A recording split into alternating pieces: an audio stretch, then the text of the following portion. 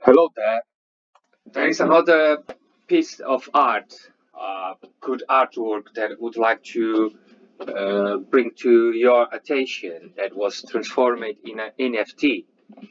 So I would like to talk about a little bit about Claudemir Lara. It's one of our artists, that's our partner. Claudemir has a particular and unique form of expression on his art. He sees art as an expression of the human soul and the power of freedom. So we can read here in his profile that he believes that real life and digital life are just one, and its manifestation is a chaotic and creative universal performance. Enjoy and be happy. So we can have a look on his gallery and some of his artwork. One that I would like to highlight is the cat shoe. Cat shoe. If my madness had an explanation, it wouldn't be madness, said the cat and smiled.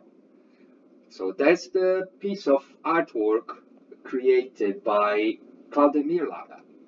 He has the physical artwork available and it can be sent to the person that buy the NFT. So if you buy this NFT, you're gonna get also the physical artwork that will be sent to you.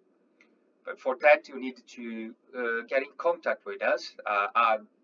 You access our email and send us the proof of your transactions with your token, so we can get your address and we can send the artwork.